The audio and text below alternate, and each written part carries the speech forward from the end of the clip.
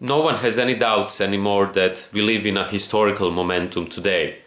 And it is a momentum which is best to be described as a certain interregnum, as Gramsci famously put it, where the old world is dying and the new world cannot be born yet. And this is the times of morbid symptoms. We could have seen these morbid symptoms all across Europe this summer. It started with Italy, with the refugee boats which were prohibited to enter Italian ports. Then we have seen the right-wing violence in German cities. And at the top of this, during this summer, the ministers of Italy, Austria and Germany announced that they are forming something which they call now the axis of the willing. Of course it sounds familiar because we had this kind of axis already in the 20th century.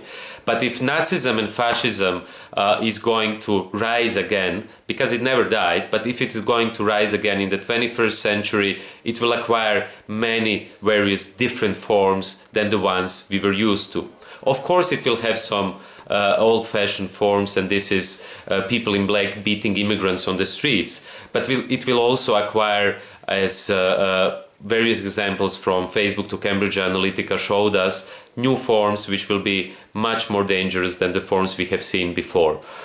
This is only one of the reasons why we should all gather on the 13th of October at the initiative Unteilbar, and this is one of the reasons why the Democracy in Europe movement 2025 is supporting this initiative, and many of our activists will be present in many European cities, because what is happening in Germany today, what is happening in Italy, what is happening on the borders and in refugee camps, it's not something what is constrained to a national state. It is something which concerns all of us who are Europeans, and it concerns the future of Europe itself.